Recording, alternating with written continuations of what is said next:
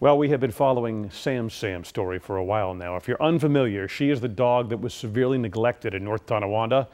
Well, now Sam has a new home, and we were there when she was greeted tonight by her new owners. Here's 2 on your side's Jackie Roberts. It's the moment Sam has long awaited. The day she starts a new chapter. She's been in a cage, in a crate for 8 years, and now she's gonna have it all. She'll be crate free.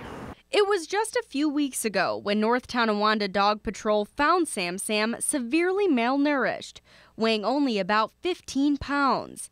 But she fought hard while being treated here at Green Acres Animal Hospital. She wants to be alive.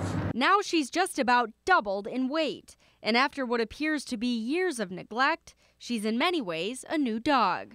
I'm just really excited about how she was acting around us, how excited she was to be out of a cage.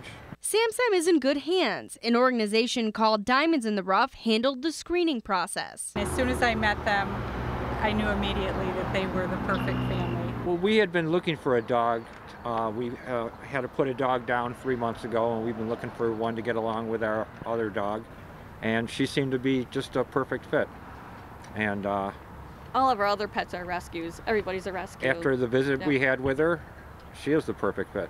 But Sam's story is far from over. Her previous owners are facing animal cruelty charges. You can't let this happen. I mean, we're all pet lovers, I would imagine. It just can't happen. In fact, it should be a lot worse. The penalties should be a lot worse. Luckily for this pup, after all she's been through, a new journey lies ahead, with a new family to call her own. Jackie Roberts, Channel 2 News.